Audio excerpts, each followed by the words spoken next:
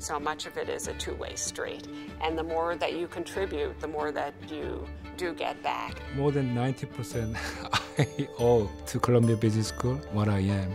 I have been drawing on the connections I made at Columbia since the day I graduated. You serve as our inspiration. We are more than pleased to present you with the medal this morning. As far as I'm aware, I am the first medalist from GSAP. It's kind of exciting. Sharon Liebowitz, class of '91, Graduate School of Architecture, Preservation and Planning.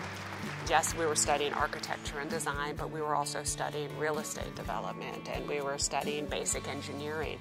You're always required to do reviews, but you got used to that feeling of sharing your story in front of an audience. You learned how to develop maybe a little bit of a thicker skin. I still remember, in particular, Stephen Hall from our very first day at school. He told us, you're going to get a terrific education, but I also realized that probably not all of you are going to become architects. I took those same principles to go on working at banks, building trading systems, and now building my own company. But it was those building blocks that I learned here at Columbia that really gave me the background to do that and the confidence. I really got interested in alumni activities when I did veer away from architecture. I wanted to maintain that connection. The dean at the time, who was Mark Wigley, realized that the school had so many great things going for it, but the one component that was missing was an alumni association. Talking about building, here's a chance to build something. And when the time came, the team I had been working with asked me to lead it. So it was really quite an honor.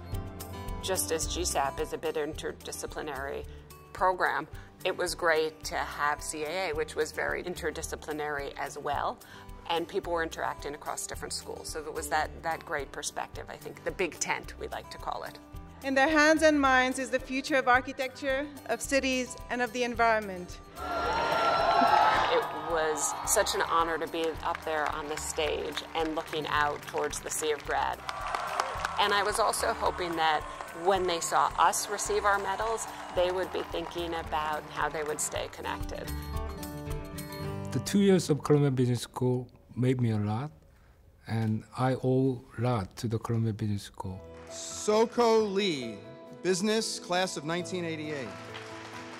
I could have a chance to meet a lot of Columbia alumni working in the Wall Street, and what they talking and what their real experience, that made me exposed in real finance world. First thing I'm surprised is that 40% students women.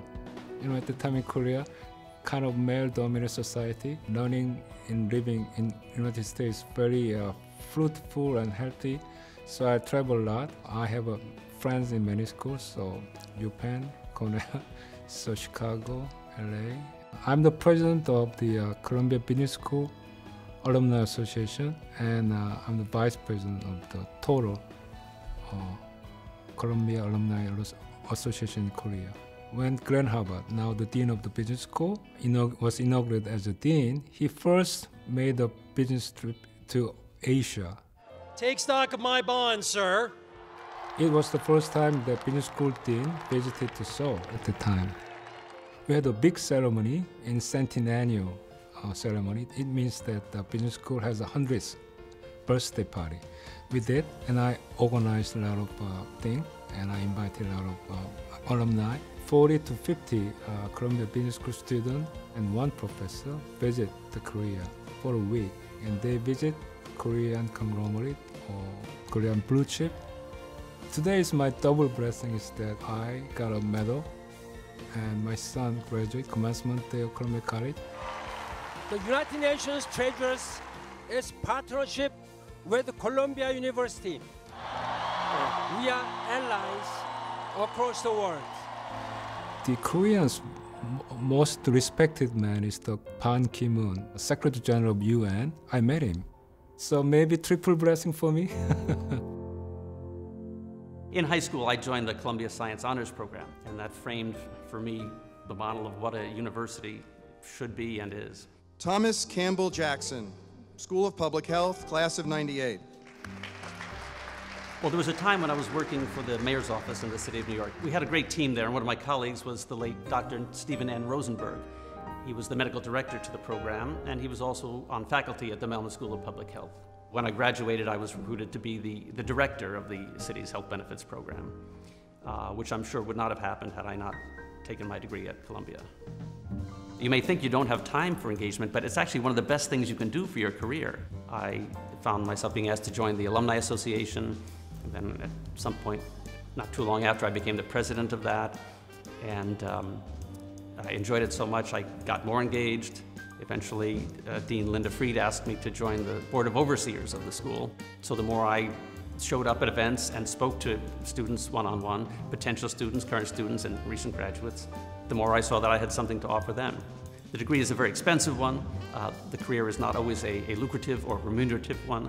I was pleased when I was able to help the Alumni Association sort of jumpstart its fundraising for scholarships. For anybody who thinks that their experience was limited to one particular school at the university, I'd encourage them to come out and see what the CAA is about and realize that you're part of an enormous community here at Columbia.